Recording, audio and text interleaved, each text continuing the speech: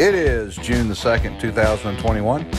I'm Andy, and this is the Minorcan Mullet Report from the Golden Ray Rec Site in St. Simons Sound. I made it out today, and we're still seeing some of that material. Nothing like we saw yesterday, but we are still seeing some, and the telltale sign of the streak of contaminants coming off the wreck site.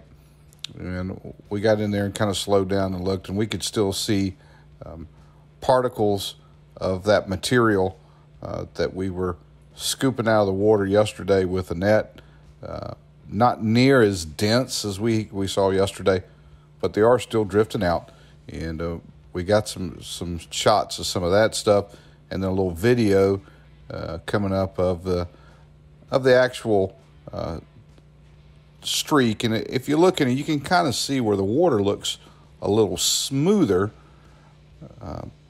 That is the stream of contaminants that are coming off the environmental barrier surrounding the Golden Ray Wreck.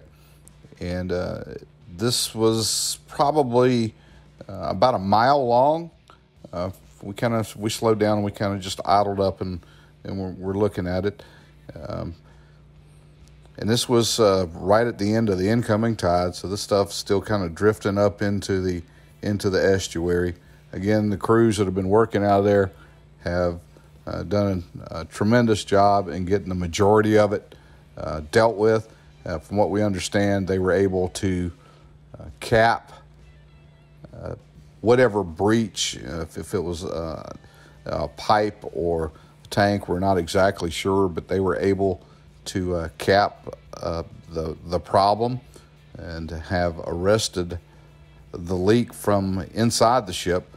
But I guess what we're seeing here is material that's still kind of drifting out of the environmental barrier surrounding the ship. And the environmental barrier has to have openings for access for the crews to get in and out and be able to access the VB 10,000. So there are breaks in the environmental barrier, and of course this material is finding its way through those breaches in the environmental barrier and making its way out into the sound.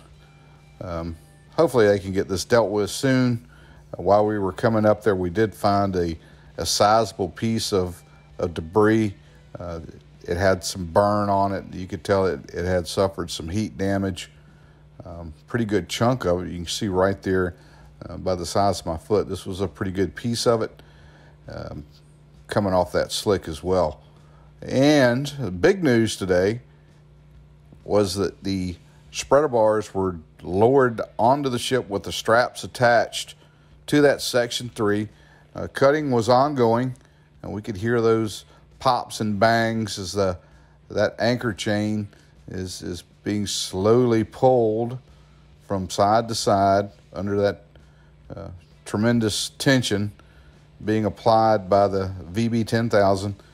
It is making its way up there, and you can really see by the angle here of the chain, in particular the right side or offshore side of the chain, it's really starting to walk across the Golden Ray, and we expect to see this section, barring any problems, hopefully separated in the next couple of days. So we will be vigilantly watching this section as the cutting continues, and who knows, we'll be watching. We may see the implementation of that wildcat block like we've seen many times before.